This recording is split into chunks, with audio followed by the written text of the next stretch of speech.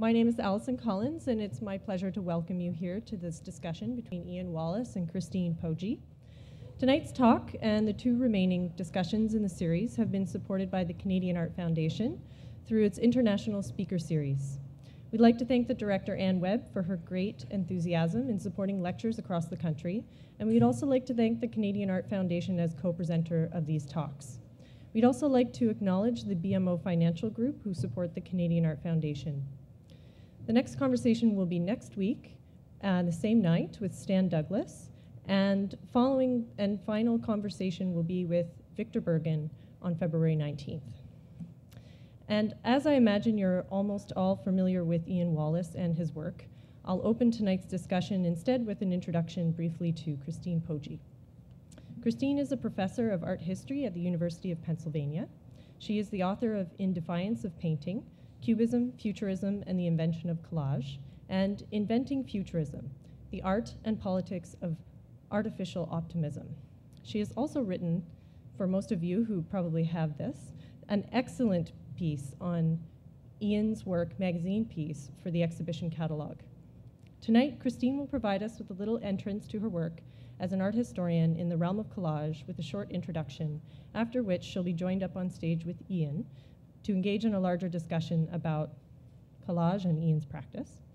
And I know Christine's work on the history of collage has been really of particular interest in Ian, who really spurred us forward to invite her here. And so I'd like to welcome him up here to introduce her a little bit further to you all.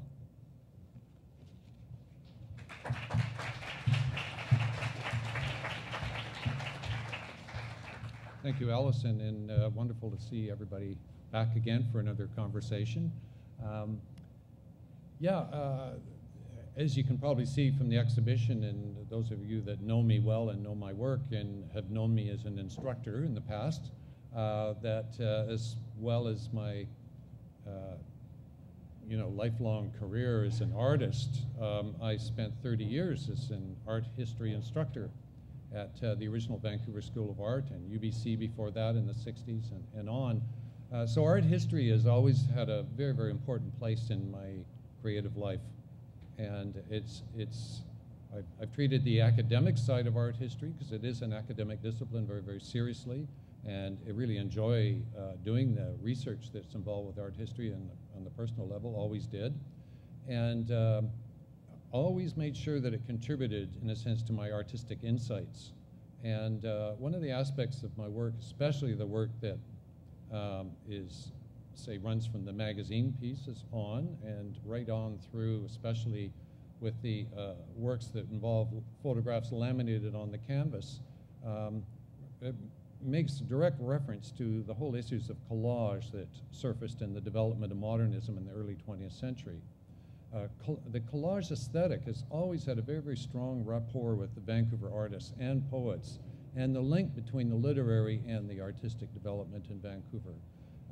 In the 1968, I actually, with poet Bill Bissett, I worked on a gallery for a very short period called the Mandan Ghetto Gallery, in which we did exhibitions of collage and concrete poetry.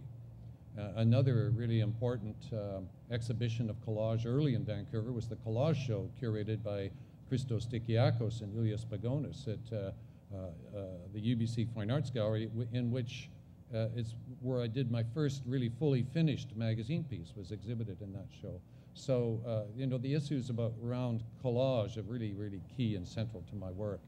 And we'll carry on some discussion after Christine presents her talk. We're going to be in conversation. So some of those comments will come up later to fill you in. But when we put together this exhibition with Dinah Agaitis and talking about what kind of texts and what kind of discussion writing should be in the catalog, I thought I'd like to have a real art historian contribute something, about my work, and particularly in collage. And there's, in my researches into the history of collage, I came across this book, In Defiance of Painting, which is the book published by Christine, 1992. I forget the exact publication date. Yeah, that's 1992, and it's been a kind of a on hand ever since. And I constantly dip into this book and refer to it because it has all of the key works and figures that that I think about and kind of puzzle about and still trying to kind of, in a sense, figure out in what relationship my work would have to this earlier work, and whether I'm doing a kind of a recherche kind of move on it, or whether I'm developing it into the future. In any case, I just want to say that it's a real pleasure to have Christine here join us tonight in conversation, coming all the way from Philadelphia, where she is a teacher and professor of art history at the University of Pennsylvania. And so she's going to present a talk here that is, I think, quite closely related to this book, In Defiance of Painting. And please also have a good read of her essay on the magazine piece that's in my catalog, which I really appreciate. Excellent essay. Thank you.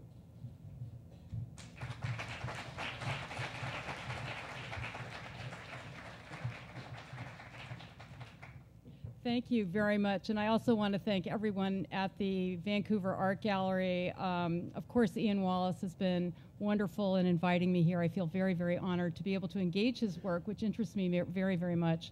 I think our intellectual paths have really crossed, although we only discovered it, or at least I only discovered it recently, and I'd like to thank everyone else who's helped to organize this, Susan Collins and Dana Gaitis and so forth. So thank you very much. So what I'd like to do now is just introduce some of the ideas that I think were of interest to me in exploring the invention of collage in 1912 in the work of Picasso and Braque in particular. And then more recently, I've been very interested also in the monochrome and in abstraction. And so those are two paradigms of modernism that emerge around the same time, 1912, 13, 14, and so on. And both of those have been absolutely fundamental to Ian Wallace's thinking, his practice, and we can see them as separate developments, but also intertwined in a lot of very interesting ways. So I'm going to just take you through a little bit of background on collage and a little bit about the monochrome, and then bring them together in an investigation of magazine piece and some of his other work. I'd like to just open with this work. This is Picasso's The Scallop Shell from the spring of 1912. And here, this is just at the moment, just prior to the invention of collage in Picasso's work. And what, let me see if I can find this. Excellent, okay. So what we have here is the intrusion of a foreign element. I think of collage not only as the literal injection of some foreign elements, some heterogeneous elements such as newspaper or wallpaper or bottle labels or what have you, into a painting, very specifically into painting, but really any very disruptive element. And in this case, you see Picasso already wanting to disrupt the oil painting that you see on the left by painting in Ripolin enamel, which is commercial enamel, the colors of the French flag. And he took that. It's an appropriated element from this French aviation brochure that you see on the right, which unfortunately I don't have to show you in color. But you have here in the work on the left, already in the spring, a still life. I know it's a little hard to read. You see some scallop shells, a pipe, a little pipe up here. You have a kind of wine glass in the center. So it's very fragmentary, difficult to read. And then the intrusion of these flat planes, referring to the French flag, and that glossy enamel, which is not a fine art medium. So the kind of radical juxtaposition of oil paint with enamel, something taken from the commercial realm with this more muted palette, very fine tonalities, and so on. And also an early reference, as you can see here, to the word journal, which is French for newspaper, so the newspaper already making a kind of appearance. So just this interest in the heterogeneous, the disruptive, taking things from popular culture and sort of inserting them into a more traditional fine art context. The other major paradigm that we'll be talking about, I won't devote quite as much time to it, but I think it's very central to Ian's practice, is the monochrome.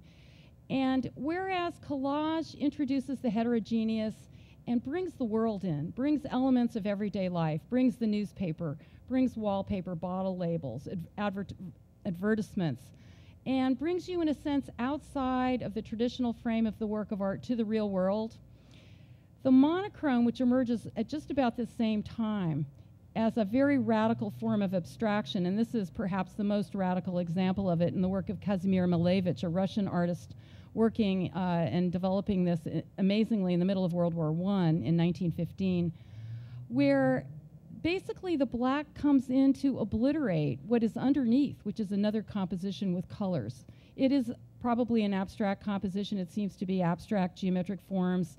People have been able to see under the cracked surface that there is a prior composition under there. But it stands for a kind of refusal of representation, an obliteration of that reference to the everyday world, even to geometric forms and compositions, to get at the most radically simplified format possible, a black square on a larger black square. And what you can see here is the idea that painting could somehow be self-referential, autonomous, that it could refer to itself rather than to something in the outside world. So it's no longer telling stories, not representing, scenes from nature or anything. And in a sense, I think by making the surface black, it refers to that obliteration, a kind of wiping out of representation, blanketing it out.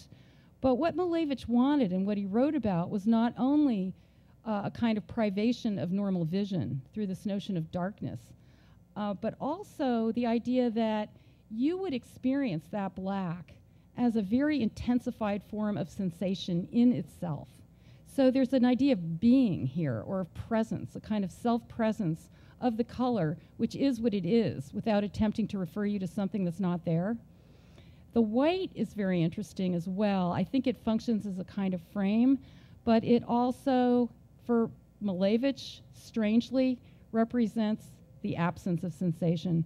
So he's got the sensation in the black, according to his own writings about this, and either infinity, the abyss, or the absence of sensation, he describes the white as referring to all of those. So kind of sensation versus its absence, which is paradoxical since you have to, in a sense, create a sensation of the absence of sensation. So I think these are very paradoxical things. But it spells a kind of extreme point within the history of modernism and the tension between letting the world in through collage and trying to exclude it in order to create something autonomous, self-referential, utterly pure, involved in a notion of self-presence. Those two poles still animate, I think, Ian Wallace's practice. And he's been, I think, very committed to going back to these fundamental moments and trying to figure out, so this happened just prior to World War I or in World War I, and what does it mean? What are the consequences of this kind of thinking in the post-World War II period? The ideals and utopian aspect that I think is in both of those practices, what Picasso is doing and also what Malevich and other abstract artists are doing. I think there was a sense that it did not achieve what it hoped to achieve in utopian terms. And so the question that I really want to ask of Ian as we converse later will be how he regards these practices once we get to the post-World War II period. So I'd like to just go back and look at these a little bit more in detail. These are two of Picasso's collages from very early on, from 1912. We know that he probably made them around October, November, because people have been able to date the news clippings and so forth. And what you see here is a kind of practice that reduces the act of drawing. There's a kind of de-skilling here. Picasso is the most gifted draftsman of the 20th century. I think everybody would probably agree. He knows how to draw. He can draw. But he's reducing his practice of drawing to the act of cutting very, very simple shapes. And there's an intellectual act here of composing, of putting heterogeneous elements together. In the guitar that you see here on the left, you have the wallpaper ground, and you have a very interesting figure ground kind of situation going on back and forth. I read his interest in using already figured grounds in this musical score here and in his own glass, which he treats as a kind of appropriated element, something he can now put in the context of these other mass-produced, commercially produced elements, which are ready-mades that he appropriates and then introduces. But he cuts them and shapes them, and I read this actually as a kind of combined right edge, which is square-edged, of a guitar and on the left side you have a curved edge. And you have the mass-produced wallpaper. This is a kind of hand-painted faux grain, faux bois wood grain pattern that he made. Sometimes he used commercially produced wallpaper. Sometimes he produced it himself with a painter's comb. And then the little fragment of newspaper down there. So this is one of the most archetypal. And what you see on the right is another one in which there's actually no drawing.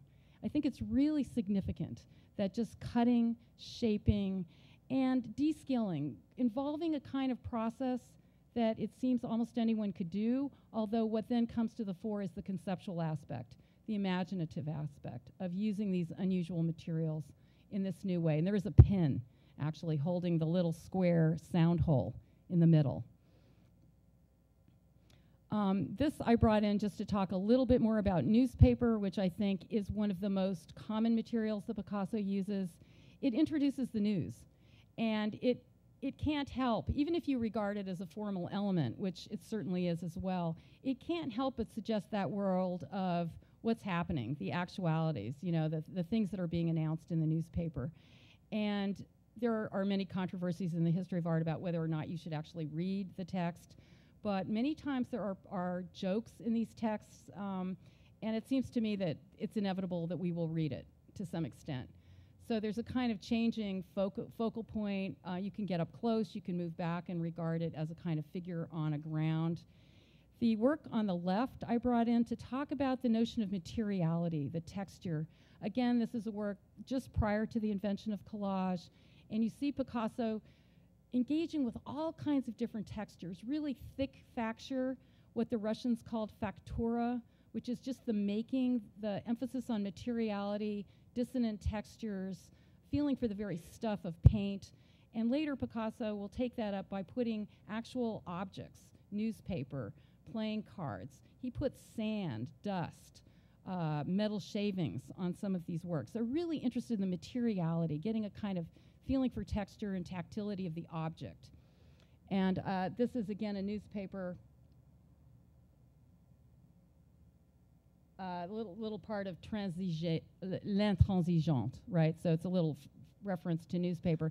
The other thing I like about the example on the right is that you can see Picasso, I think, interested in, perhaps we can say, local practices of reading. That is, newspapers aren't just flat elements as we were all taught by Clement Greenberg and others that simply restate the flatness of the picture plane. Here, Picasso has cut out a shape and then flipped over the piece that was left over and used it in the upper right-hand corner. So you have a sense of something being flipped over in the other side of a newspaper. I don't know if can you all see that? So that outline is then, it's one piece of paper that's been cut in half and one side has been flipped over. So I actually think there's an aspect of that in Ian's work as well, where he very often will cut something, move it, reposition it, or somehow allude to the fact of the double-sidedness. And you see that a little bit in Magazine Piece as well, which I'll mention later.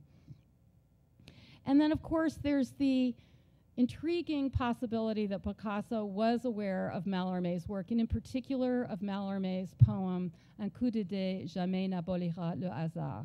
This is a very famous poem that was a kind of important example, a very early example of a kind of concrete poetry in the work of Stéphane Mallarmé, a symbolist poet, who in his writings he talks about contesting newspaper, about the newspaper being cheap and commercial, about its pages being flopped open, they're flat for him. They don't include the thickness of the book, which is sort of secret recesses. He talks about the pleasures of cutting the pages of the book and the reader being almost like a lover of the book. So reading a book is a very different experience, and particularly poetry for Mallarmé, than reading what he regards as the cheap, commodified pages of the newspaper. And so in Mallarmé's texts, he's always setting up this opposition. And he talks about the very strident headlines of newspapers, that they're sort of screaming at you, and that there's this very rigid sense of columns, that the text has to fit the columns of the newspaper, and that this is highly monotonous. So in this poem, I think what Mallarmé is doing is, in a sense, demonstrating the mobility of language, making it almost like a musical score, spreading it out across a double-page spread. The words are treated almost as objects, visual objects on a page, and you become very conscious of the white of the page itself as having a kind of glowing presence. And they become pictorial. So this particular example that I brought in from the poem is just one of the two-page spreads that he actually talked about in one of his letters as representing a listing boat. So I think you can kind of see that there's a boat here with a kind of mast. And the last page, the last double-page spread, which I did not bring in, represents a constellation of stars. And Mallarmé also talks about wanting to think about those black letters as brilliant, as luminous. And he thinks about them as stars. So you have to, in your mind, transpose light and dark here. The dark lettering becomes luminous. It becomes a kind of brilliant light. And so he's interested in these kind of transpositions, and I think in a kind of transcendence almost, a kind of spiritualization of the book. The title is dispersed throughout the 20 pages of the text so that it never becomes too strident. You sort of read it across many pages. And what we have in this example is Picasso cutting out a piece of newspaper so that part of the text says un coup de thé, which would be a cup of tea, but it's really cropped from something that says un coup de théâtre. It refers to the Balkan Wars. But I think the way it's cropped probably suggests a kind of pun on Mallarmé's poem. So it suggests that there is perhaps a dialogue, at least I think there is, between Picasso's use of newspaper and particularly using this commodified commercial form of popular cultural material. And then the debate is, what's he doing with it, right? Is he transfiguring it a la Mallarmé, or is he allowing it to remain cheap and commercial? And I'm more on the side of the latter, although I think it does get integrated into the work of art. I think in the work of Picasso, it insistently refers you to the world of the everyday, the world of commercial culture, and of popular commodified forms of writing. I brought in just a few other examples of artists who have been very interested in Mallarmé. Ian Wallace is certainly not the only one, and so he's in excellent company. This is a work by the Belgian artist Marcel Brotaars, who did this wonderful piece in '69, and this is around the same time that I think Ian Wallace is getting interested in Mallarmé's work as well. And here, there's this sense that Mallarmé's words don't signify in the normal way. We look at them almost as objects and visual forms on a page. They become almost pictorial elements. And what Brotaars did in this book, which has semi-transparent pages, so you sort of see through and you imagine turning the pages and the mobility and flow of the text, but he's obliterated the words entirely. So you see the pattern on the page. So you have that sense of poetry becoming a form of silence, something that can only be sort of imagined, but not, you don't need to actually read it. And then this work is something that I'm interested to see what Ian Wallace might have to say about it. This is a work that has many, many iterations. I think it was done for the first time in the 70s. It's a work by the Italian artist Mario Merz. And again, it's a tribute to Mallarmé, and again to the very famous poem, Un coup de dé, which is a throw of the dice, will never abolish chance. And what you have here is Merz taking a set of newspapers, the Italian newspaper, it's a socialist paper, La Stampa, and creating a kind of wall out of all of these issues of this paper and interfusing it with a newspaper that's Arabic. And the front page of La Stampa over and over again, it's the same issue over and over again, is declaring, it's Bush's proclamation of basically a threat of war against Iran.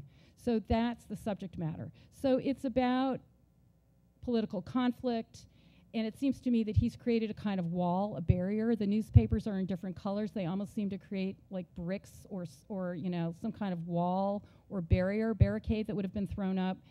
And then there's this sense of a throw of the dice. We can read that in different ways. It could be read perhaps as Bush kind of throwing out a challenge, not knowing what's going to happen in this political context.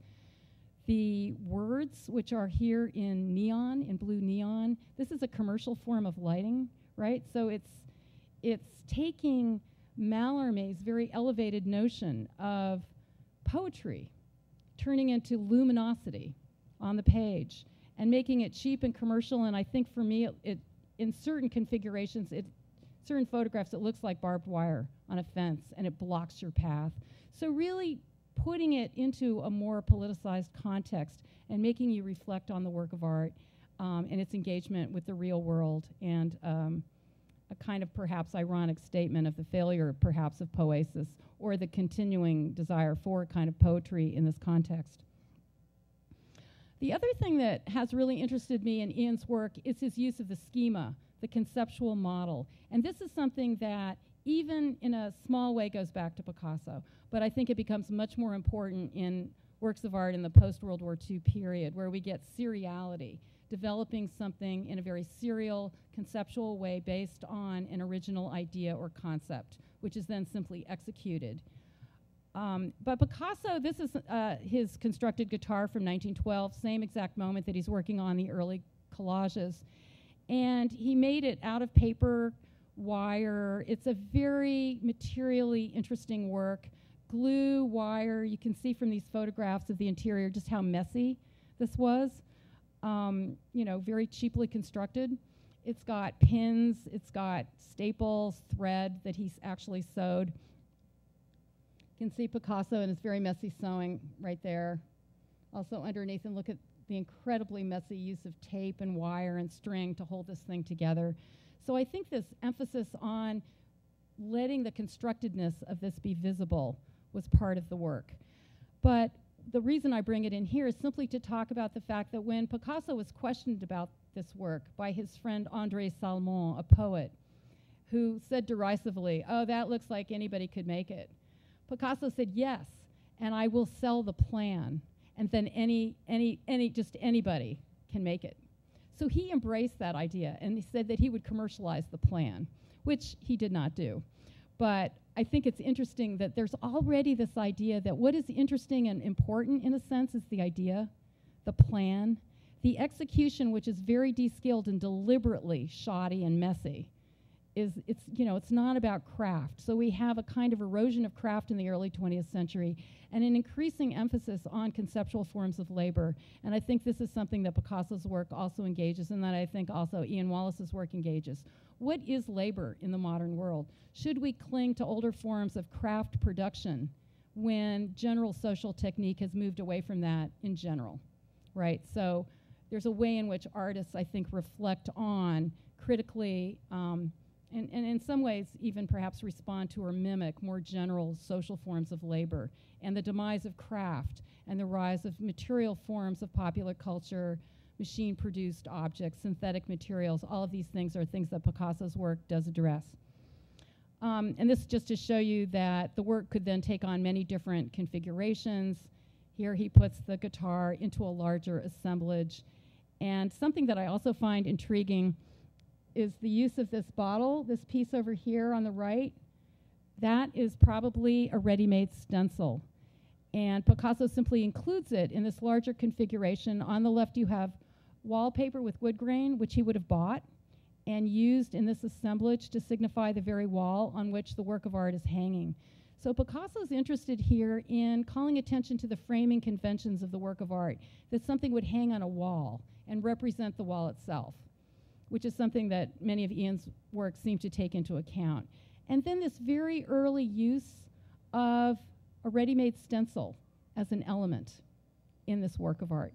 So I think these are things that even prior to Duchamp's use of the ready-made, about a year later, he's already seeming to engage the idea of the ready-made, although he does put it into a larger context with other elements. I only recently discovered this work and I wanted to bring it in. This is one of Rauschenberg's pieces from 1953, also very early in Rauschenberg's work, when he does a whole series of boxes. And what I found intriguing, and perhaps because I'd already been looking at Ian Wallace's work, was this transparent box that he made that goes inside the wooden crate. And I couldn't help but read this now as a schema. It's kind of the something on a transparent and hence perhaps more idealized material, a material that almost vanishes, that doesn't have the density and heaviness and weight and texture of that wood. So it's almost, to me, representing the idea of the box as an almost Platonic idea, something ideal, and then it gets realized in this heavy wood, and it sits inside it, so it's actually not quite separate from it, it's part of it. And I was just intrigued by this. I thought, you know, he doesn't call it a schema, but I'm now partly based on looking at Ian Wallace's work and thinking of that box as a kind of schema.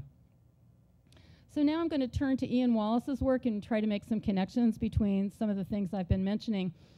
And here's one of his early monochromes on the left. This one is in the exhibition. I hope you have all seen it. And so, you know, I think I'd like to come back to this, but what we have on the right is Ian Wallace's schema, made many years later actually, but it represents his thinking about the monochrome.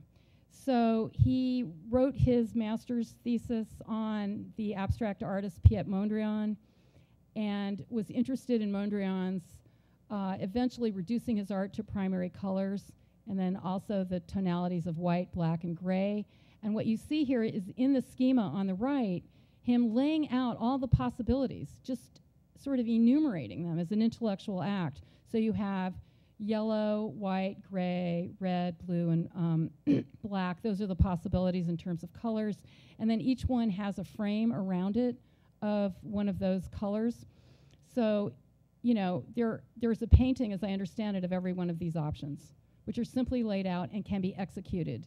And some of them can be remade, right? Because it's really, I think the painting does have importance, but it's also the idea that's driving it. And this is something that goes far beyond what I think Picasso would have done in terms of thinking of a plan or an idea, because now it's in a kind of serial production that rationally goes through all of the options. I'd like to come back to this work and ask him about the format and about the use of the white frame. So those are things that we saw in the Malevich as well, this kind of framing that is now internal to the object.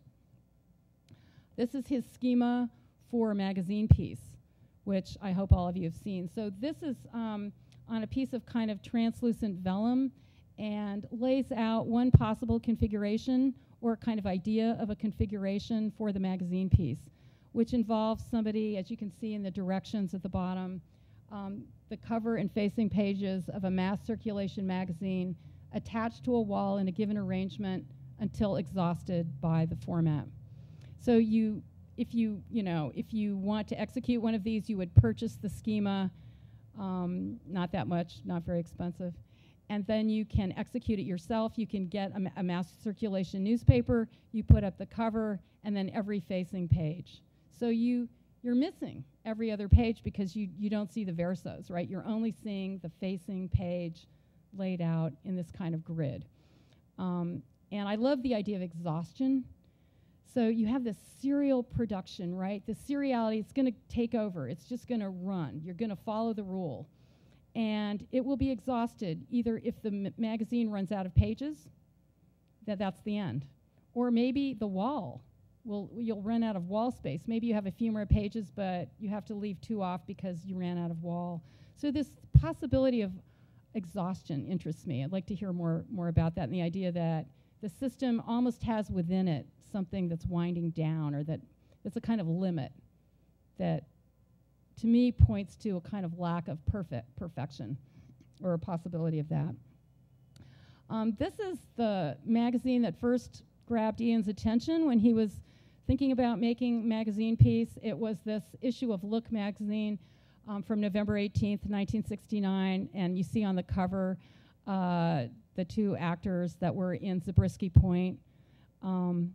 And so the first version of this, which I'm going to show you now, is not yet the definitive version of magazine piece. It was kind of the original idea. So he's going for something mass-produced, very popular, out there in the world that probably most people would have seen. And here's a great shot. I love this photograph. This is a studio shot. So you see him kind of working it out. He's not really sure what he's going to do. He's laying it out on the ground. He's trying out different configurations. And, you know, it's pretty casual. but he's documenting the process with photographs so that you have different layers of process. You have the working out, the photograph which documents that, which becomes a work of art in its own right. And then he lays out part of this Look magazine, not the whole thing in this case. And he just has a piece of masking tape running across it, just fixing it to the wall.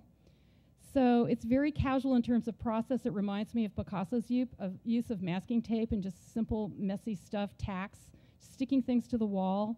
So what's really important is the concept. This is a concept piece. It's the disruption of this mass media, artifact. It's very serialized. It's not Picasso in the sense that Picasso was cutting and shaping things and playing with figure ground. But we have a kind of seriality. We have things strung out in a line, and it introduces, for me, a notion of narrative, a notion that you could do an active reading. You could move from left to right, but it's going to be interrupted in a very regular way. So there's a kind of syntax that comes in, a very regular beat, but there are pieces missing. And you're never going to be able to get the whole meaning because you could try lifting up the pages and looking at the other side, but it's going to be hard to do. So there's a sense of incompletion and rupture and a reconfiguration of something that is an everyday artifact. So this linearity is one thing that you'll see in a lot of Ian Wallace's work, the idea of a line that might be a line on the street. It might be a line that you would walk across. It might be the line of narrative, a line of text in a poem. It seems to introduce notions of movement. And what interests me too about this is it's very ideal in some ways. It's very abstract, but it's also very real, right? Sometimes you're just walking on a line. So that's one format. And this is how it's configured here in the exhibition. So I hope all of you have seen a magazine piece. They've managed to find this original, copy of Look magazine from 1969, and there it is in living color, which is great to see. And there you can see one of the monochromes in the back in this installation shot. And here's just a close-up so you can see the magazine laid out on the wall with the masking tape. This is another version of magazine piece from 1970 in which we see Ian Wallace as again being attracted to something with a kind of polemical social content. In this case, it's the massacre at Kent State that occurred in 1970. This is a very famous issue of Life magazine that had some very, very famous photos of that tragedy that happened at Kent State. So in this case, we have the entire magazine starting with the front cover. So as we saw in Schema, the whole thing is laid out. And now instead of being in a line, we have this other modernist paradigm, which is the grid. And both of those are very interesting as formats. We might want to talk about those. And you can see the masking tape running through, creating a kind of linearity, and I think linking the work. It reminds me also, though, of a kind of partial obliteration of text. It reminds me of Marcel Brotar's sort of wiping out lines of text in Mallarmé. So, parts of this are being masked by the masking tape itself. And here's just a close-up of some of those scenes of magazine piece and the photographs of Kent State.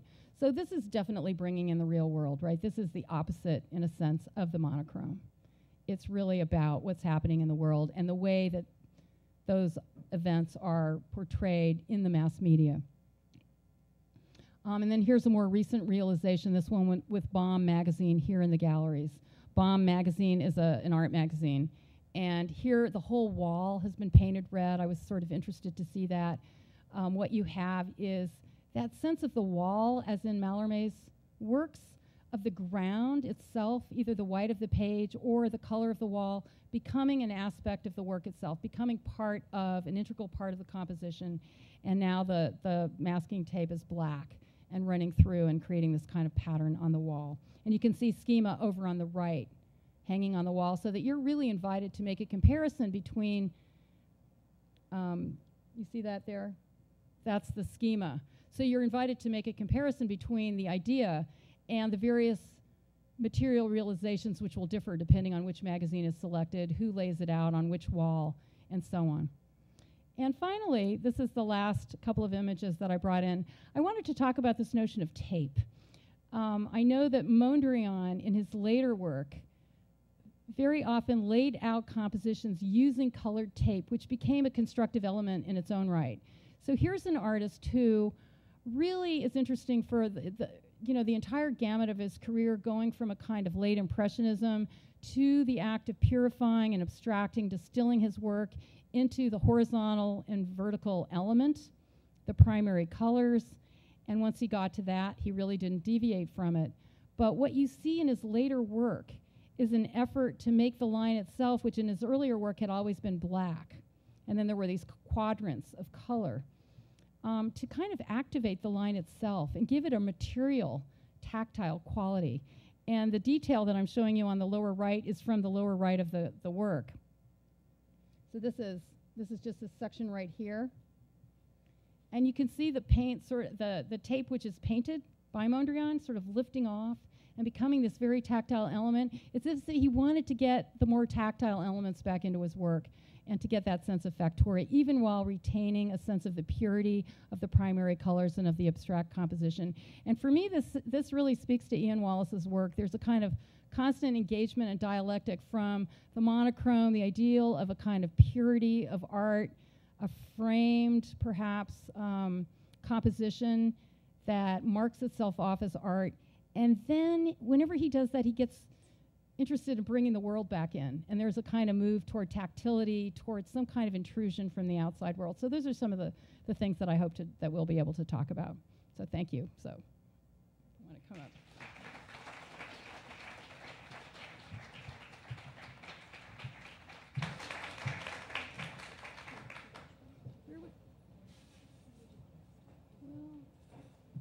Would you like to rest on that, or do you want to? Would you want to rest on this and talk about this? Start with this. Yeah. Sure. I thought maybe.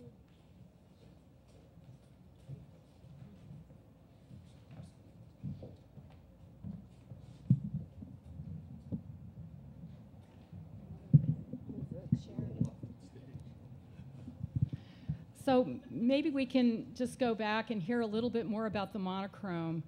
I was interested to see that these monochromes appear kind of punctuating your exhibition here and there, and I thought maybe you could just tell us something about why they're placed the way they are, and also about the format, which I think is somewhat unusual, this very long, narrow format, and what you were thinking about. And we can see that you really, that was consistently carried out. The monochromes really started the monochromes in 1967 after a number of years of painting a kind of quasi-figurative abstraction, which I felt just wasn't exciting enough for the time for me. I had been quite inspired by seeing the work of Ad Reinhardt, of the minimalist artists of the mid-60s that I was really getting interested in, and whose work was coming into view at the time too, through such magazines as Art Forum magazine.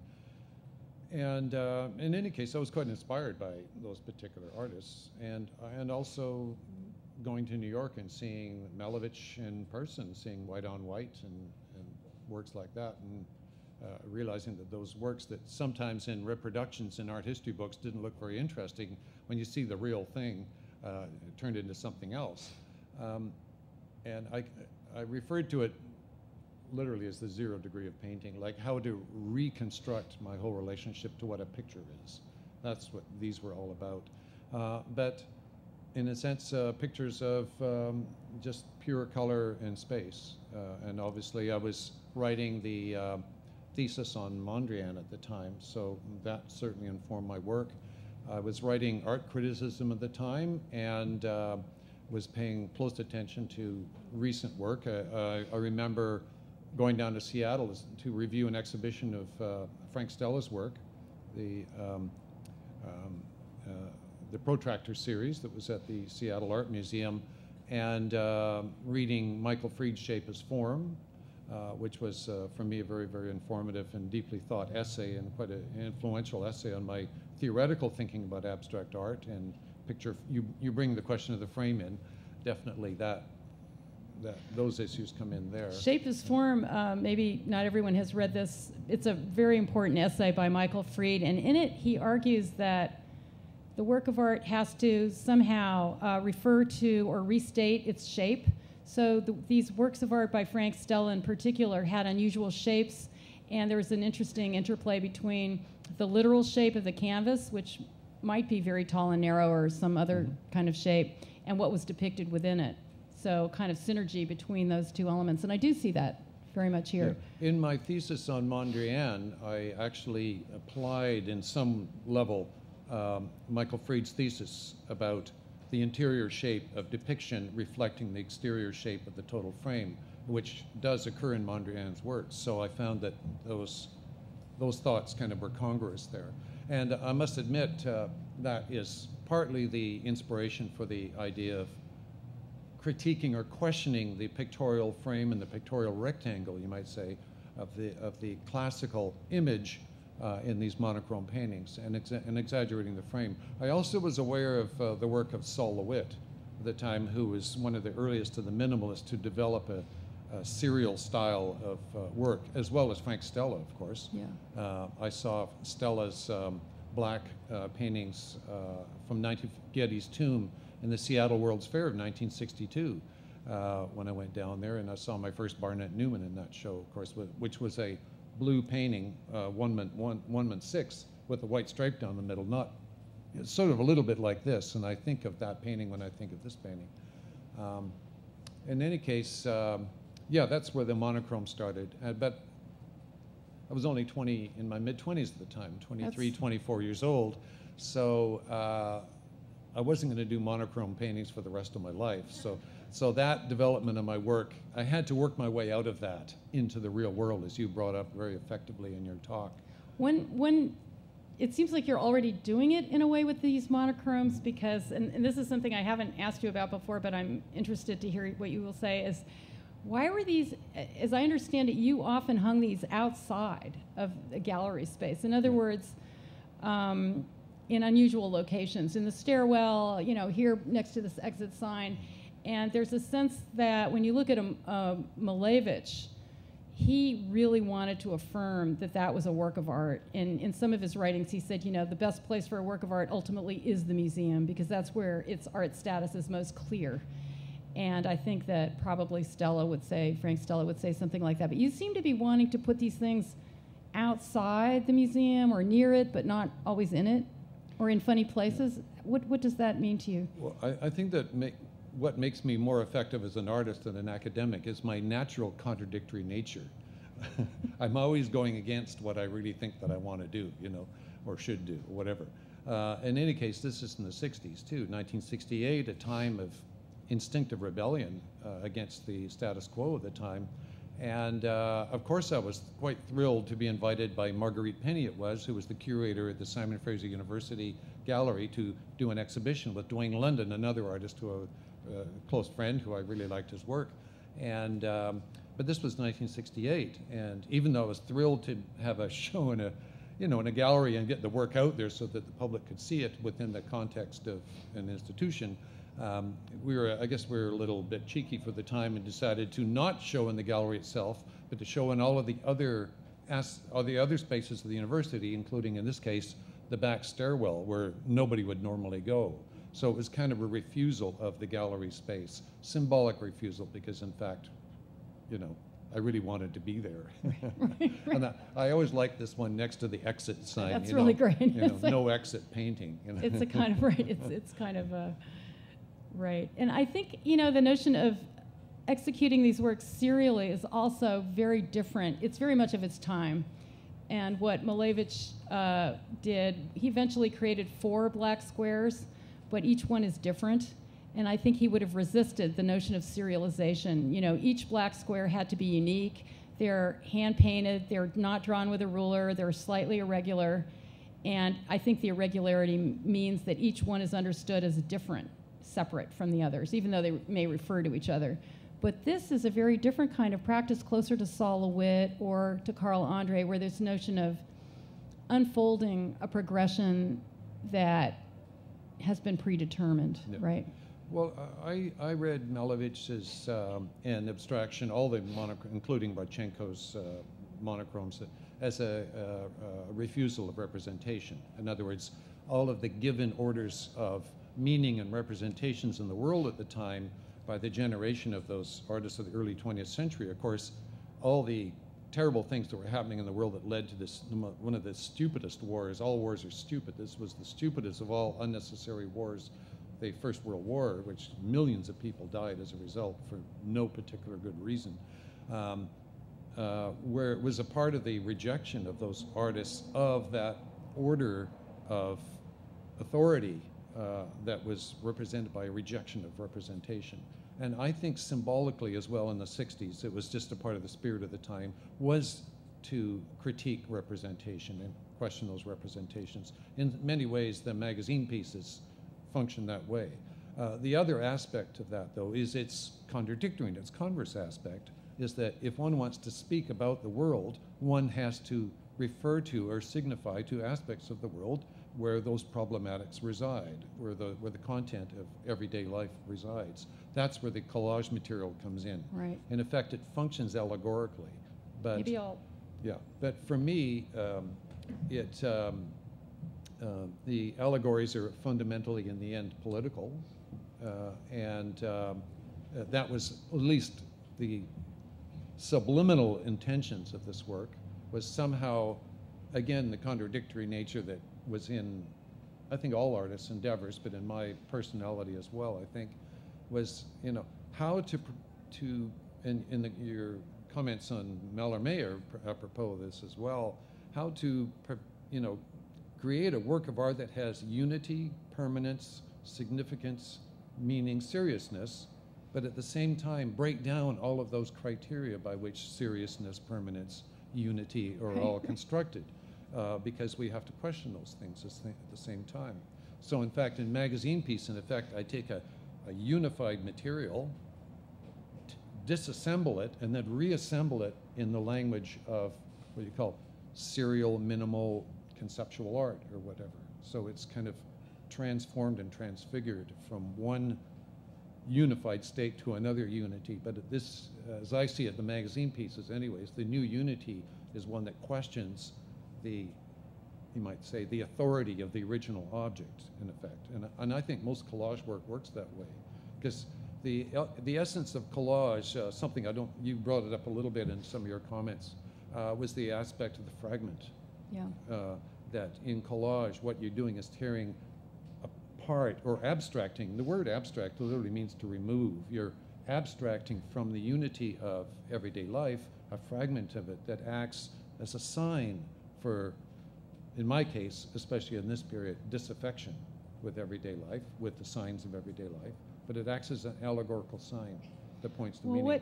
What strikes me in a lot of your work is that when you appropriate something from the everyday world, if it's a photograph that you've taken sort of the world or a pre-existing image that you're manipulating, is that you subject it to a kind of rigorous order that is very much in contradiction to the order that it was originally in. So this, here we have it's very clear case with magazine piece where, you know, first of all, it's laid out, right? So it's been completely disassembled, and then you have this kind of, and the word syntax was being used in the late 60s, and Michael Fried and other people are using this to suggest a kind of meaningful order in the placement. So things are fragmented, they're taken apart, but then there's a new order, and what's interesting is this kind of part by part. So you don't even you decide that process, but then there are these chance meetings that will happen just because it's every facing page and you haven't decided in advance that you're going to try to create one specific message, right? You're willing to allow that chance to occur. Yeah, actually that's really the object of it, is to open up the readings by tearing apart the original sentence so that the words then float as fragments. And I think Mallarmé's coup de dé functions that way. You have to read across and through all of these different syntaxes that exist within the different typographies of the poem to resuture in your own reading how you reread those texts. And this is what happens here. I think, you know, the ideologies of both consumerism or politics or entertainment that exist, for instance, in the magazine pieces, and in the piece that I did at UBC in 1971. Actually, I never actually saw the actual installation. It was totally done by mail by Christos Dikiakos for the exhibition, the 1971 collage show. And I specified that it would be 17 magazine, Right. which was a kind of a teenage beauty magazine, which deals with the ideologies of cosmetics and beauty, et cetera, and identity, et cetera. And by tearing it apart, it kind of reconstructs the reading of it. I don't think I have. You might call it a deconstructive deconstructive formalism or something. Yeah, we don't actually have. Yeah, here's This is a different the one. Look This is- Life magazine from May 1970. This work was never exhibited publicly. It was just done as a test piece in the studio, and it was. And then I never had an exhibition after this in Vancouver, and then I moved to London, and then when Christos invited me to participate in the collage show of 1971. I was still in London, so I just sent the instructions back to Vancouver, and it was assembled, and he did a documentation photograph, and I've only known the photograph. In fact, recently in the Traffic show, which was Conceptual Art in Canada show, in 1971, there was also a magazine piece done in Montreal that was only sent by mail. I never ever did see the documentation of that until just last year when I saw the Traffic show. It popped up in that exhibition. So Right. I like this piece because it's sort of out of my hands. It's in other people's territory. And I usually leave it to curators to choose the magazine and do the installation. So it is a concept piece. And the scheme is really important, and it's given to other people to carry out and to unfold those readings through their choices. So the chance element too is like, it's not over-determined by me. I've only determined the formal framing of it. Other people determine what is read within that framing. And So it moves into that realm of chance that Mallarmé is also talking about, the throw of the dice, that you're not. And I get the feeling in Mallarmé, at least in some of his writings, he talks about poetry overcoming chance, because it motivates language in a sense. He wants sound and meaning to cohere in a way that he feels in normal language they don't. But you seem to be even going further in just allowing that chance to happen and letting the spectator really be the one to put together the meanings, which might really vary depending on what somebody sees. Mm-hmm. Yeah, I think that was Picasso's method as well. I see Picasso's work as just spontaneous playing with the materials. He's got the newspapers there, and he's happily cutting away and pasting them down. And I think by chance they start to, maybe the coup de théâtre, which is the one that's the coup de day. He just saw it there. I think he said, he saw okay, it. I'll cut it there. I think he 'cause, saw it and he went, yeah. I believe. Just very spontaneous, and that's sort of the way I like working. Mind you, I'm contradictory because I don't always work that way either. There's always a kind of, the schema, in effect, the formal, what I call the theory of limits, which you touched upon with this image. I use the term theory of limits that kind of is about the limit of the frame. Like, things mean only, meaning takes its most potent form when it's condensed within something that it's not. In other words, within the frame, and then it's separated from the world around it. But then it refers and activates the world around it through its speciality of its meaning. So in the monochromes, you have this very visible white frame, or it could be black or whatever color, depending on the progression or where you are. But it's a color that's different from the interior monochrome. And it's very much referring to that edge and that framing and the kind of containment and difference of the object from the wall that's around it. I noticed in some of your monochrome pieces, and I don't want to refer to too many things that I don't have an image of, but some of them I did notice had a white border on one side and a colored panel on the other, and there would be a photograph in the middle. So this kind of collage with different elements, now bringing the monochrome and photography together. And the white panel begins to look like the wall. Mm-hmm. So it's setting it apart.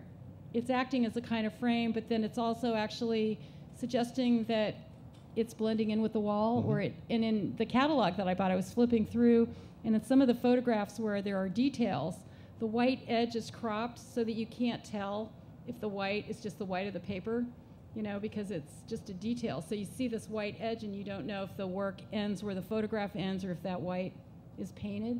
So you seem to allow for an ambiguity about where the frame is in some cases. Yeah, that aspect of the work is quite programmatic. In other words, and actually really follows, again, not the dictums, because I don't follow anybody else's laws except my own intuition, but of Michael Fried, the idea of the ground or the support. And well, that's a Greenbergian observation too, about the significance of the ground as support, and the or the mark or the image is a sign or on the field, you might say, of the support. And it's just part of my program about what painting is that you have to reveal the field. You have to reveal the support, so I like to show the weave of the canvas. And on the side of my works, which are unframed paintings, you see the raw canvas.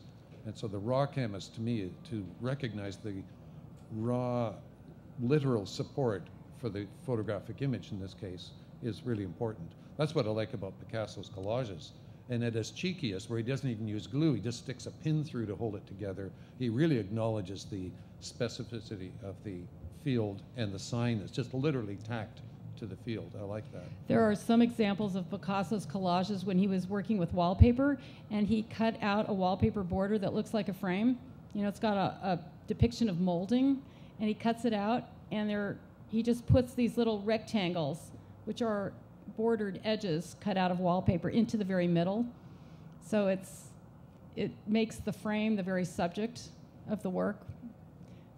So he's constantly playing. And I see, you know, I don't know if I'm reading too much into this, and you can let me know what you were thinking, but I can't help but see, having looked at many Picassos and having read all those Michael Fried articles as well, but these strips that are going through in tape strike me as interior frames, or as a kind of reference to a framing edge that is no longer simply content to be on the very border, but is both a kind of narrative line that's linking the works, but it's also marking a kind of edge, but now that edge has become a compositional element. Is that fair to... That's an interesting observation. I hadn't seen it as kind of the collapsed lines from the outside now are forming an armature on the inside. You know, when I look at those Mondrians with the tape, and it seems clear that he's contradictory, like many artists, I think. And on the one hand, he knows that he's referring to the framing edges with those horizontal and vertical lines within the structure of the composition.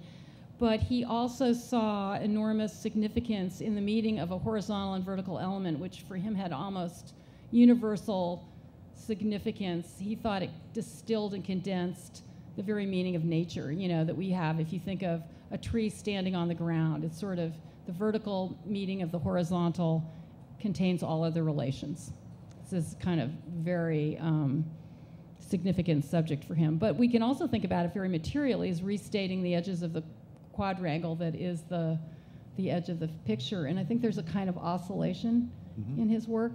And then, you know, they're very ideal, but they become very material as well. And here, just using this very simple masking tape, even though this isn't colored, but sometimes the tape in your work is colored and becomes a colored element. Yeah, at the start, I just was using regular drafting tape, which turned out to be very impractical in exhibitions because the heat from the lights caused the tape to weaken, and then the pages would start slumping off the wall. So the next thing, I started stapling the pages to the wall, then putting the tape over because I wanted the tape there because it looked neat. And then I kind of got a little bit slicker and decided, I can start using decorative tapes, like colored tapes, wider ones, which formed made it a kind of a stronger compositional element. And that's what I tend to do. I leave it quite open what color is chosen, but I like to see those colored tapes in there. And even the masking tape still has its color too, but now I tend to use the kind of stronger tapes that actually hold the work on the wall a bit better. I don't know how our time is going, but you started off with a question about the monochromes and asking me why they were spread through the exhibition. Yeah, I'd like to comment on that too. I would like to hear about that. And that leads to another different way of thinking about collage as a kind of grouping of heterogeneous materials within a given frame. And if I'm to look at the career of almost 40 years now of working and exhibiting as having a direction to it, in fact, I've gone through a lot of different phases and a lot of different moves, thoughts and technical approaches. And now, kind of after all these years, they kind of like they're all starting to collide and gather up, especially in an exhibition opportunity like this, which is a retrospective. You see the past and the present coming together. So it's kind of like all a big collage of heterogeneous elements of different strategies and techniques. Now the monochromes, I sort of more or less abandoned the monochromes in 1968, you know, the pure monochromes. And then I brought monochrome painting in again in the early 80s when I was able to do the lamination of large-scale color photographs onto the canvas. And I was looking for support for those photographs that was other than just the usual plexiglass support. And I thought, well, why not canvas again? It's flexible and it's, you know, it's a really good material. I like the quality of it. And at that point, it was possible to do the lamination technologically. The lamination technology was available locally by the mid-'80s. So I developed that way. And then of course, because you're using painting as a support, you've got to bring back the issues of painting again. So texture and the monochrome and color comes back in again. So there you have that programmatic work, which is really the mainstream of my work over the past 30 years or so. But not that long ago, about 10 years ago, I started thinking, like, why not bring the monochromes forward too? Meanwhile, most of the monochromes have been destroyed. The blue and white one that we showed is almost the only one is the original 1967 monochrome. And there are a couple of other ones out there. So what I did was, with the schema, I remade all of the monochromes that were a part of the original conceptual project, and then used them as, I started with an exhibition I did in 2007 with Catriona Jeffries Gallery, used them to kind of fold them in. Actually, no, that's not true. The first time I brought the monochrome back was that blue and white one, which is the only one that survived, because I gave it to some friends as a wedding present. And I included it in a show in the Art Gallery on Hastings Street in 1988 with the crosswalk piece, the 1988 crosswalk piece with Rodney Graham and Kitty Byrne in it, that's downstairs. That included, in that exhibition, included the blue monochrome. So that's the first time that was brought back, and I like that. But then I brought them back. So in a way, the bringing back of the monochromes, spreading them through the exhibition is a way to use those monochromes as a historical punctuation in and amongst all of the other thematic works, and to create a kind of make the exhibition into a kind of a total collage in effect. Well, I think that leads me to another thing I was beginning to realize as I was looking at the exhibition, is that we have, you know, as I set it up and in my own mind, collage, normally speaking, and the monochrome are opposed historically in their moments of origin. And yet what begins to happen in your work, especially in the later moments, is that the monochrome enters in as a collage element. It's a shape, it's something that you can quote, you can bring it in, and it becomes a piece that can be recombined and configured in something that also includes photographs, or it can, as in something like this, and I don't know how much you had to do with the selection of the color of the ground, but insofar as you begin to experience the ground, as in Mallarmé, the page, as a kind of constructive element that's holding its own within a composition, the support itself is a monochrome, and it's beginning to play that role, and this makes it really clear here. It becomes a kind of monochrome ground that's... Yeah, I didn't choose this. This was chosen by the curator, but it's really uncanny because in the illustration just down right in here, right there, it's an art magazine. So it had a reproduction of a red painted wall by Blinky Palermo, one of my favorite artists, who did great monochromes. And it's almost the same tonality as the wall. So I don't know if that's true, Dinah, in the selection of, is that suggested by the Palermo installation in there? It was really thinking about your interest in primary colors. Mm-hmm. That notion of the frame and maybe reinforcement. Good.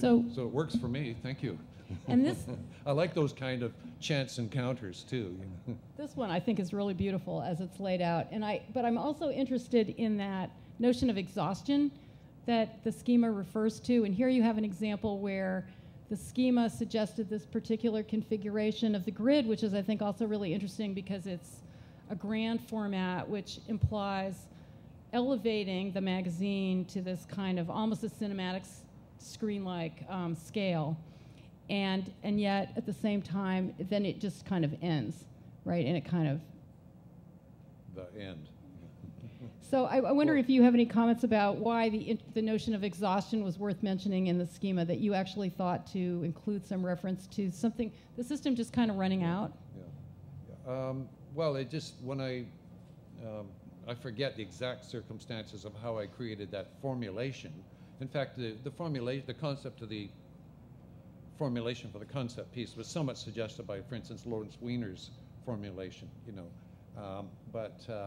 In this case, I was trying to figure, like, what do you do with the question of how many pages would complete it, and what do you do with the leftover pages, whatever. To me, it was just leave it to chance.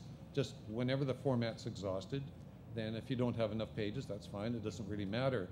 And in fact, in the installation here, the installers, I remember, were asking very seriously, like, what do we do about the leftover pages, or if it's too short, or should it be perfectly squared? No, just lay them down until they naturally come to an end, and that's fine. And these pieces, the magazine piece, actually, even in my original concept of it, in this grid formation, was to mimic the scale of large-scale history painting. And I thought of, okay, gee, modern magazines, in effect, like this, are laying out contemporary history the way classical history painting lays out, and especially that Life magazine one of the Kent State Massacre, lays out modern history and tells us about our moment the way history painting does. And for me, you know, as a poor artist and student at the well, no, I was actually I was an instructor at UBC, a poor instructor because we weren't paid that well, but still, I thought, gee, you know, like for 50 cents for the magazine and a roll of tape, you can make a huge painting that normally would cost an awful lot of money. And I was into doing things pretty fast and furious. But that was the collage, you know, in Vancouver, right. There were a lot of artists, from poets like Bill Bissett and Christos Dikiakos. I even got some early collages by Jeff Wall. Yeah.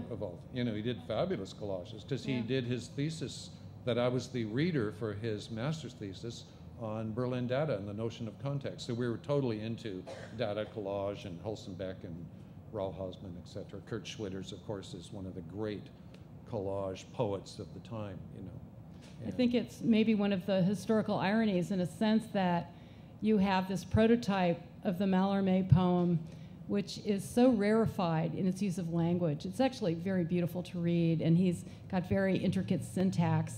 And at the same time, it doesn't really deliver much meaning. It's really the play of the words on the page. And I wonder if you can just, do you feel that these black lines that are running through in the tape are obliterating aspects of text, have to do with that sense of silence in Mallarmé, and how, I guess what it becomes ironic for me in a sense is that the aftermath of Mallarmé really is Dada. The artists who perhaps got most interested in concrete poetry and using words that don't make sense were the Russian Zaum poets, who were interested in illogical poems and just beyond sense, or the Dada artists who, you know, Zara talked about just cutting up a newspaper and taking the words out of a paper bag one at a time, you know, so that notion of chance, just whatever happens. But that's the legacy of this very pure, rarefied form of writing poetry and making beautiful pictures on a page that was Mallarmé. And you're kind of engaging both aspects of that, with the chance on one side and... Mallarmé was a bit more contradictory. He was a super purist idealist, but also he was, I mean, he edited a fashion magazine. Yeah. And wrote all of the essays for a fashion magazine, advising young ladies what theater to go to, what to wear, what perfume to check out, and et cetera, et cetera. He did poems on candies, on rocks. The most beautiful of his poems, I think, was the ones to his daughter and his wife that were written on fans, like fans. Yeah. And there were poems that were jokes about the fans and comments on the personalities. So he was kind of, and his occasional poems, the funniest poems he ever, or it's just on his address poems. I don't know those. Which were, he would make jokes about the receiver, that the postman would have to read the address in the poem that was the address on the letter that would be sent to the person receiving Yeah. the letter.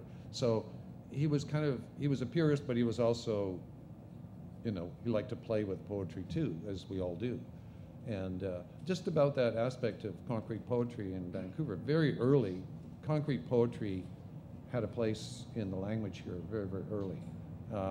And, you know, such individuals as even back to Earl Burney wasn't a concrete poet, but he definitely experimented with poetic forms quite early. And people like Bill Bissett, Jerry Gilbert, and all of the local poetry people. We had a more rigid formalist poets too, but the relationship between poetry, beat culture, and collage forms of poetry were very, very strong in Vancouver, and a big influence on myself. I was really into it, I know that. Yeah, that's also something that, you know, Picasso was surrounded by poets, and among them Apollinaire, Max Jacob, and others, and also Malevich was surrounded by poets. So it seems to be this very interesting phenomenon that happens recurrently in 20th century art, that these moments of innovation seem to happen not only in the isolated realm of one art or another, but because artists, filmmakers, poets, and musicians are all talking to each other. And that seems to have been very much what was happening here in Vancouver as well. Yeah. What was it Valéry said about Mallarmé's coup d'idée? He said he tried to raise language to the level of the stars.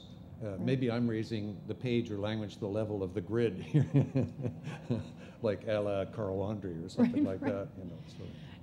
One final aspect about this that would be interesting to touch on is the sense that, so you've raised it in a sense to the status of history painting, and I think for the duration of the exhibition it's grand, it's on the wall, it invites reading, and you know, it will get a lot of serious attention. And then normally, as I understand it, after the exhibition, this kind of work will just be thrown out. Just goes to the garbage can. Just that's it. So, and then it has to be re-executed the next time that it will be installed, because I guess once you put that tape up on there, you're never going to get it off the wall unless you devote enormous time and effort. So there's this sense of the fragility, the kind of... There's the schema. That's the permanence, right? Yeah. And maybe you could just say a word about the medium of the schema. It's on vellum, is that correct? Or what's the... Yeah, it's transparent vellum. I wanted it to look like kind of an engineering drawing, in effect, like with simple instructions, really simple instructions, and a simple plan, like assembling a piece of IKEA furniture or something, without it being too officious. In fact, my instructions are kind of like a concrete poem in itself, as a matter of fact, if you want to think of it that way. Yeah. And Lawrence Weiner, for instance, one of my favorite artists, he's got a beautiful piece on the outside of this building right here. You know, there's a poet. He's a poet, and he calls himself a sculptor. Right. You know, because his poems are all about displacements in space. So there's all these kind of crossovers. Yeah. Were there any other comments that you wanted to make about any of these works that we've looked at? If you'd like, we can open things up to the audience for some questions at this point. Does anyone want to raise the first question?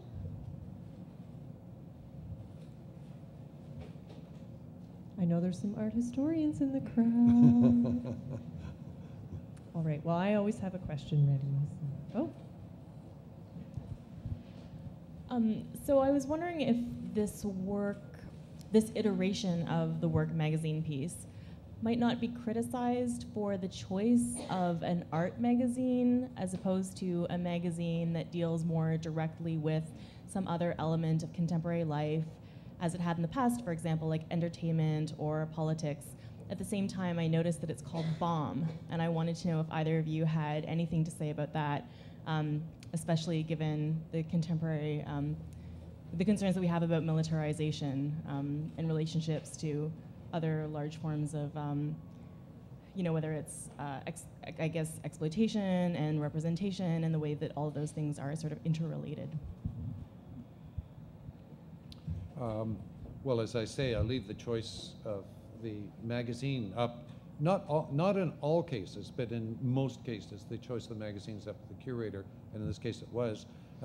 Any representation is absolutely properly open to criticism of whatever value system anybody takes to the work, you apply it to and that's the power of representation, because it either challenges or reifies what our expectations are in relationship to our value. And that's how we exercise judgment in front of a work of art, whether it fulfills our expectations or disappoints us or whatever. Even on those levels, if it's effective, if it engages our disappointment, it's actually working as a work of art already. A really bad work of art that challenges our notion of what good works of art are is a good work of art. That's really good. Yeah. Thanks. Anyone else? To me, in a sense, the inclusion of a magazine like that demonstrates the kind of fluidity between the art world and the commercial world. It's not so pure that, I mean, it is an art magazine and it's a well-known one, but you know, there's advertising, there's bright colors, there's different kinds of stories. So it's not an absolute divide, and maybe it raises that question. What are the links between these different kinds of magazines? Ian, I wonder if you might talk a little bit about the very differences between you and some of the artists that parallels have been drawn with. Thinking, for example, that for people like Picasso and Braque, for Mondrian, and on some levels, Dada collage, there's a kind of sense of optimism in that work, and there's a sense that there's possibilities of constructing a new language, which seems to be not at all what you're interested in, or that's a possibility that that doesn't exist at this moment in time. Does that make sense? I have my pessimistic moments, and when I'm cynical, it's usually with a sense of humor. But I don't know. I mean, part of my program, basically, and part of like the idea of the strategies of my work is to put the possibility of making meaningful work in anybody's hands. In other words, the question about de-skilling, which is what Picasso had to do. And I won't go into detail on that. I've got all kinds of theories about why Picasso, who was a great draftsman, de-skilled. He purposely did some of the ugliest, most stupidest paintings you could possibly do at the time. And why did he do that? There's reasons for that. But in my work, I mean, the de-skilled aspects of this, it's open to anybody to come up with their own way of doing a de-skilled work, which opens up languages of expression to people that, say, don't conceive of themselves as having talent in the normal authoritative level of the inspired, genius, talented artist that has special powers that nobody else has. I'm kind of a populist on that level. I'm interested in opening up languages that spread out the possibility of expression out to all kinds of people that don't either have the resources or the so-called talent to do that in the normative sense of what makes a great work of art. There's other ways to make interesting and great art than the usual one. And not that I don't respect artists of great talent, like I have tremendous respect of you know, ballet dancers. I was at the ballet the other night and I was just like, wow, I wish I could kick my legs like they do. But and musicians, like I always wanted to be a good musician, but I just don't have the talent for it. So I understand the limitations of talent, and I'm interested in this idea of de-skilling as a utopian, opening up utopian possibilities of opening up languages of expression to people that don't have those. In fact, I play music, but I play bad music, and I dance, but only by myself because I'm such a bad dancer. But still. Anyways, sorry, I don't know. That's a silly way of answering your question. But no, not entirely. I mean, you know, there's a sense of Picasso kind of embracing that the technique of modernism, not yeah. modernism in the largest sense, and so there's a kind of embrace of that. You know, the newspaper as a kind of new form of communication that has levels of possibilities that are quite interesting. I don't see that magazine piece has any of that that desire to kind of embrace the format that you're taking apart. I don't know what to say. I'll let somebody else answer that one.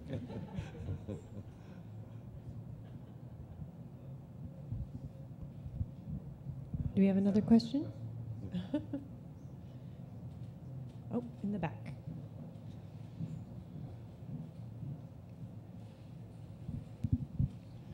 I was wondering if, when I looked at this in the gallery, it made me think of the navigation of magazines on an iPad. I wondered if you'd come across that, where, especially in art magazines like Frieze, or I think the Gagosian app also, when you tap the screen, you will get a linear thumbnail that looks very much like what we're looking at right now, and will even, go vertical and make a grid. And I just thought it was a bit ironic, considering what you'd said, that it had come back to the magazine for the purpose of navigation. Yeah, an interesting observation, actually. I've run into that myself. On the iPad, when you go to kind of subscribe to a magazine, it's like the magazine rack and everything's in a row. And that's the way they're often displayed, too, in stores, of course. Maybe that's a good reason for me to construct yet another kind of disassembled kind of composition, and not so grid-like. I don't know if that would help deconstruct the normative reading that's become a normative reading of literature and images these days. Yeah, I'll think about that. Maybe the next magazine piece might be something looking totally different. Might be just this. I like the one of the Mario Mertz ones just stacked on the floor, but Yeah. Well, it speaks also to the use of the reference to the schema, again, in a different kind of context. In fact, with the iPad, it's like a continuous line. It never becomes a grid in that same sense. And it does sort of serve as a reference to the limitation of how you might read in that format, that you would always have to skip every single page, go through every single page in order to get to the next one. I had a question myself about, Christine and I were walking through the gallery today, and we were looking at the Pan Am scan. And I noticed when I was reading through the catalog that you wrote a little bit about your use of photography and your interest in photography in the intellectual sense as a kind of collage, or a way of affixing a certain sort of capture as a kind of reference to collage, or the process of collage. And I wondered if you had any comments about that. Pan Am scan was, just literally a scan of 5 photographs across a panorama, and what I was doing at the time was photographing reflections in windows of the street, and I really like the mapping of what I call hardcore reality, or the street, onto a window, and then you see through the window and you see the people in the building behind the window, and one form of reality is mapped onto another. So you have a kind of a natural and incidental type of collage, which everybody in a modern city experiences all of the time. It's just a part of our sensory environment that we live in. And those works, including Street Reflections, Pan Am Scan, were a photographic attempt to identify that passage between that idea about collage, between what I call hardcore and softcore reality. That was in 1969, 1970 attempt to kind of softcore theory of what that might have all meant, actually. And those were important works. It was fun looking at those with you, Allison, and it was, I went back and looked at them again later, and it looked to me like you were also thinking about, certainly there was this division. If you look at the piece, there's the reality is on the left side, and then the windows are all on the right, so you see the edge of the window and the reflection. But I think there were 5 panels, and they were each taken at some short time after each other. So you can see a person walking down the street, and then the next one you see them a little further away, and then you see somebody entering the field of vision, and then they're further away, and so on. So it has this kind of temporality also. And you see the different configurations and the chance effects. But I was wondering, again, it seems like you're interested in establishing a kind of quasi-narrative. There isn't really a story, but if you look closely, you see somebody moving or getting farther away, or you know, maybe two people walking together. So there's an almost narrative element in that sequencing. There was, and technically there's how to organize 5 photographs, how to put that into a composition involves narrative like you identified in your talk. And this will lead on to next week's talk with Stan Douglas on cinema and the narrative aspect too. Yeah. But there's another aspect of the narrative to that Pan Am scan that, I mean, it seems very incidental, but it's something I really remember. I was with Jeff Wall at the time. We were walking on Piccadilly, and there's a church there, and we were in this church, kind of just observing the church. And we came out, and there was a lady sitting on a bench just outside the church, and she was crying, just sobbing to herself. So Jeff and I were quite touched, and we walked further down the street, and we were both kind of quiet because we were both, I think, thinking about this lady on the bench. And at that moment, I felt I had to do a work. And I had my camera, and I stopped, and I said, Jeff, just a sec, I got to do a work here. So I did the Pan Am scan. And I've always associated the Pan Am scan with that incident of seeing the lady crying on the bench. Now, there's a narrative there that has no obvious relationship to the subject matter, but it's one of those things in everyday life that stimulates one's juices to actually make a statement about what's out there. Anyways, there's the subliminal narrative. And was she in it? I didn't see her. No, she's not in the picture because she was further down the street in the churchyard. We'd already walked further down, and it was the Pan American ticket office, and so I kind of was interested in that as a site. So and there's a further story to that piece, which I won't go into now. It's quite a funny story, but. Well, you can't. You have to do it now, right? You can't. Okay, I got back to Vancouver. This was in 1970. I come back to Vancouver.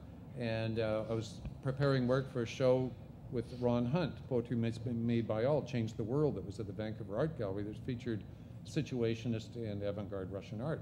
And Ron Hunt invited me to contribute some works to it, so I thought, oh, I'll do Pan Am Scan, but I'll do a video of it.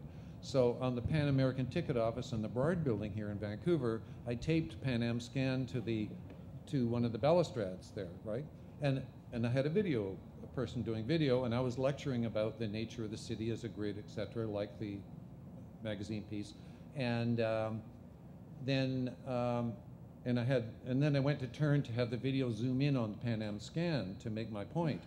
And then there was this uniformed officer standing in front of me who's starting to tear the photograph off the wall, and I say, stop, this is art, don't tear it off the walls, this is art, right? And he looks at me defiantly in the eye, and he just like goes rip like this. So the work in the exhibition actually has that tear in it, right across the second from the top of the 5 photographs, which I repaired just with some Scotch tape. So the Vancouver Art Gallery has the original one, right?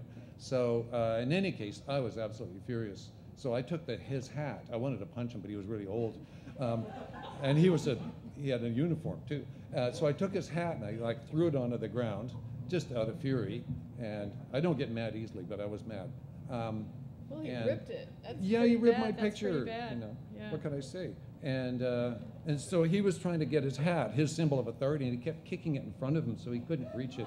So I had to pick it up off the ground, give it, and I apologized to him. And then we got into this really funny discussion about the law of the building, very Kafkaesque. And of course, the American embassy was in the building, and there were protests against the Vietnam War at that time, of course, and so they were very sensitive about weird things happening on their building. Even conceptual art being tacked to the outside of the building was considered a threat. But we got over it, and I didn't get arrested or anything like that. I would have if I'd hit him, I think, but that was my. I think so.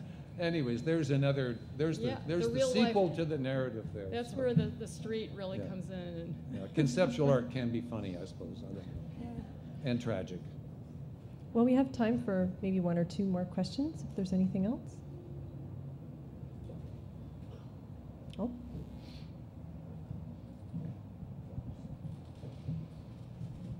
Just wondering where the Hayward pieces, the kind of new language that you're developing, taking pictures of an intervention, and whether that's something you're thinking about or taking further, or just where that fits in kind of your recent comments.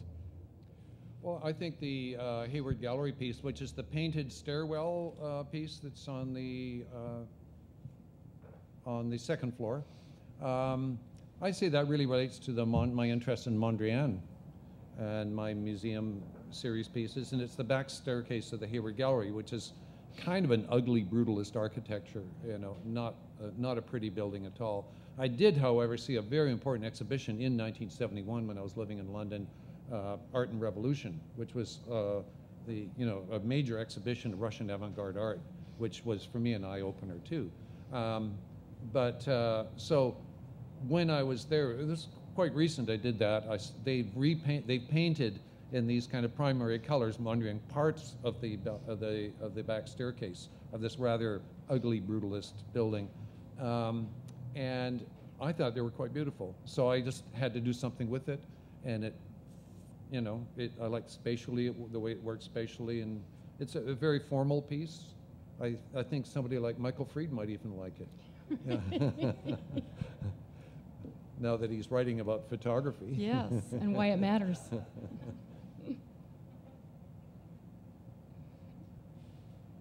Any last questions? I guess you exhausted their questions, guys. The format has been exhausted. Well, I want to thank you both for being here. Thank you to Christine for coming all the way, and thank you to Ian for being such a gracious host of so many questions, and we're looking forward to hearing more next week. And I want to thank you all for coming. Thanks. Thank you.